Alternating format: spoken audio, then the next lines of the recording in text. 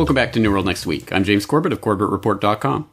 And I'm James Evan Pilato of MediaMonarchy.com. This just in, World War III will be lethal and fast. We've got that story, plus anonymous internet vigilantes. But first, the story that's still kind of developing as I'm taping this on my end. It's still Wednesday, October 5th, and the story is developing. James, I believe you kind of woke up to this, and you're already October 6th. NSA contractor arrested for stealing secrets, already being called a Snowden 2.0, and the biggest hack of the NSA since Snowden in 2013. In mid-August, we reported, even right here on New World Next Week, that a mysterious group calling itself the Shadow Brokers had managed to hack the NSA's Equation Group, a government cyber attack hacking group associated with the NSA, and released a bunch of the organization's hack tools. However, as the New York Times reported October 5th, an NSA contractor, Harold Thomas Martin III, age 51, from Glen Burnie, Maryland, was arrested back on August 29th, with the FBI investigating whether he is the party responsible for stealing and disclosing highly classified computer codes developed to hack into the networks of foreign governments. Again, right there, of course, noting we hack governments all around the world, we being the state of the West. The information believed stolen by this contractor, who, like Snowden, worked for the deep state consulting firm Booz Allen Hamilton, which is responsible for building and operating many of the agency's most sensitive cyber ops. Predictably, Edward at Snowden chimed in with a tweet stating, "This is huge. Did the FBI secretly arrest the person behind the reports NSA sat on huge flaws in U.S. products?" So, in other words, we now at least seem to be being told the entity behind the Shadow Brokers appears to have been found, and as speculated, it's a rogue insider and not Russia. James? Now, for people who don't remember the Shadow Brokers story, we did cover it in our episode on Soros getting hacked, so we'll put that in the show notes in case you need a refresher on that. But I haven't seen a follow-up to that original Shadow Brokers story. I know they were asking for 1 million Bitcoin, and if they got it, they were going to release all of these tools. I'm pretty sure that didn't happen, but perhaps you can confirm that? I think further in this story, which the link I have is from Blacklisted News, I think it clicks over to Zero Hedge. They do report on the $1 million in Bitcoins that seem to say that they had it. No, not $1 million, $500 million, 1 million Bitcoins. Anyway, well, actually 600 million in today's dollars. All right, so let's use this as an object lesson. Let's just, disregarding all of the potential shenanigans going on here and misdirects and whatever else is going on underneath the surface of this story, let's just use this as an object lesson for anyone who does have actual information, the valuable information on anything to do with the deep state or any of these, bad actors in government. Do not say, hey, look, we have all this information and maybe we'll release it later if you're kind to us, if you give us 1 million Bitcoin, blah, blah, blah, whatever it is. Because that will guarantee putting a big crosshairs over you and you will get taken in and dealt with. Now, if you come out immediately with whatever information you have and put it out there as in the most public way you can, all at once, that is the best way to ensure that you probably won't get killed anyway. You might get smeared and whatever else will happen. But still, anyway, I have no idea what the actual story of the Shadow Brokers are and what their motives really were. But I think that's important to keep in mind so that people don't end up becoming the next Danny Casolaro or DC Madam or any of the other people who end up getting suicided when they come out and say, hey, I have this really big story I'm working on. I have this really important information, but I'm not going to release it yet. Just wait. Well, and whether you mean to or not, you're kind of referencing what just happened just a day or so ago as well, where WikiLeaks had this big anticipated thing that ended up just kind of being a 10th anniversary celebration. So we will include the flashback. Actually, yeah, James, that Soros episode is actually a wildly popular episode of New World Next Week. We'll include links to that, just like we include links to everything else that we mentioned down in the show notes. Because it's worth noting, Booz Allen Hamilton is owned by the Carlyle Group, which is headed up by the CIA, who again are leaking from the NSA. This is essentially this convoluted thing happening. I'll include a semi-related story that's also developing in the sort of virtual flag terror world that's now completely unveiled again. Not Russia. Yahoo gave U.S. spy agencies access to hundreds of millions of users' emails. That story spilling out as well. However, we move to our second story on this 286th episode of New World Next Week for October 6th, 2016, where it has been reported World War III will be extremely lethal and fast. U.S. military bosses have revealed their predictions for a major conflict and say war between nation-states at some point in the future is almost guaranteed.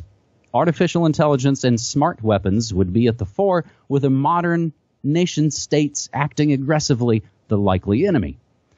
A conventional conflict in the near future will be extremely lethal and fast, and we will not own the stopwatch, said Major General William Hicks on a Future of the Army panel at the annual meeting of the Association of the U.S. Army in Washington, this according to DefenceOne.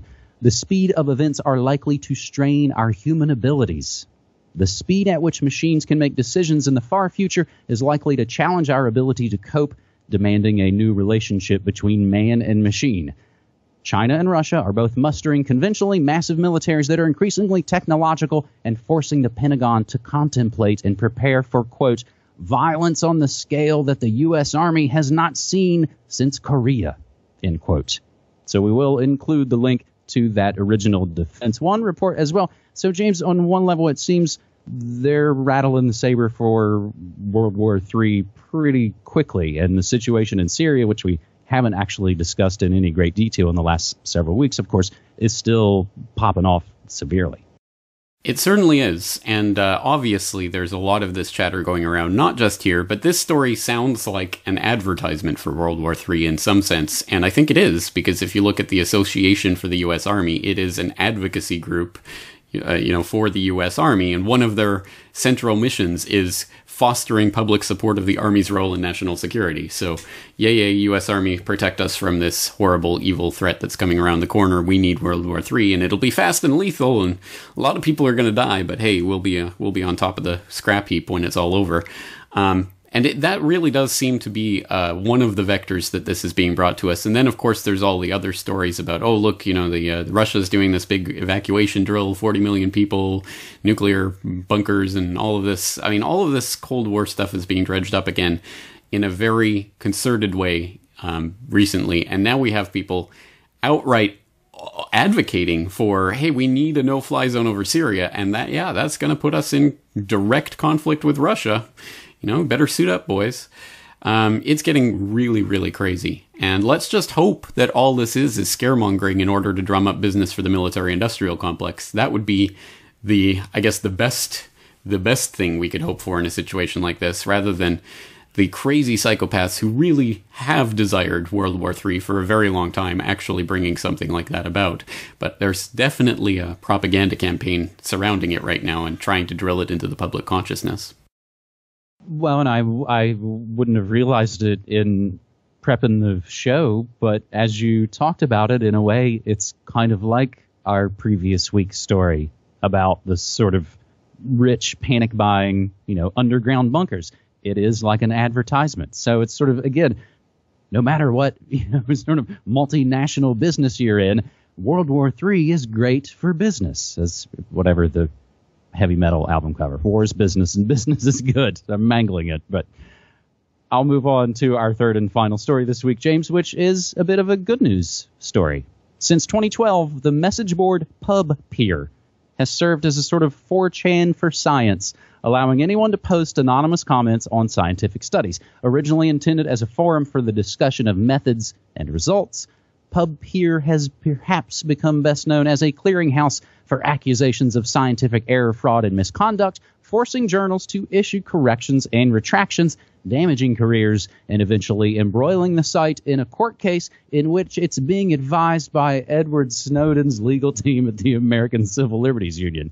In the view of its critics, PubPeer enables an unchecked stream of accusations with no accountability. But to its supporters, PubPeer is maybe the only consistently effective way to expose fraud and error in the current scientific system. It exists at a time of quiet crisis for science and science journals, when the community is concerned about an inability to replicate past results, the so-called reproducibility crisis, and the number of papers retracted is on the rise. The traditional peer system review seems unable to address these problems. According to Retraction Watch, a blog that monitors scientific corrections, errors, and fraud, said at least 3 high-profile scientists in the past few months have had their studies retracted by journals after their data was questioned by anonymous commenters on PubPeer.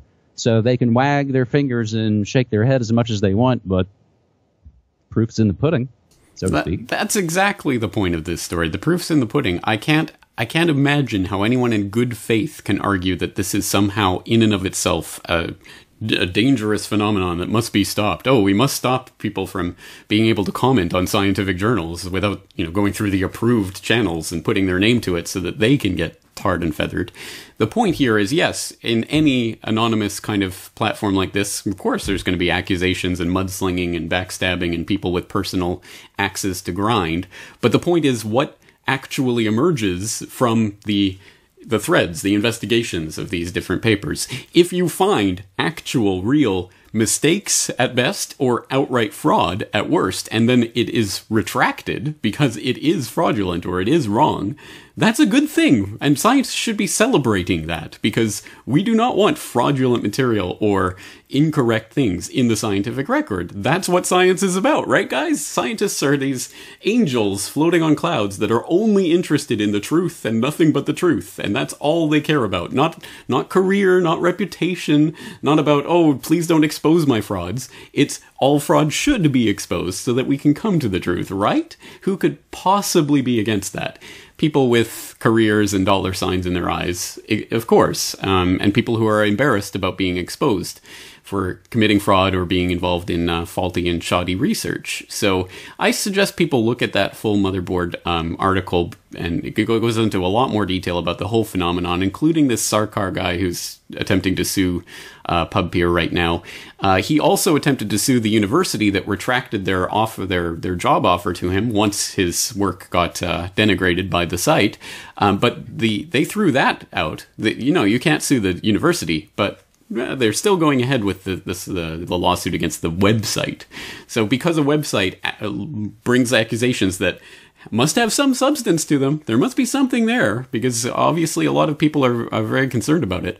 But nope, he's still trying to sue them to try to get these people's information. It's ridiculous. And I think ultimately this is the kind of thing I don't think you can put the toothpaste back in the tube. This is the future of internet-based open source research and keeping an eye on the scientific community, which desperately needs an eye keeping on at the moment. And I'll throw in a link to a recent editorial I wrote about the crisis of science, precisely about the problems of how money comes in and skews research and priorities, and ends up with a lot of shoddy research being published. So this is a good thing overall.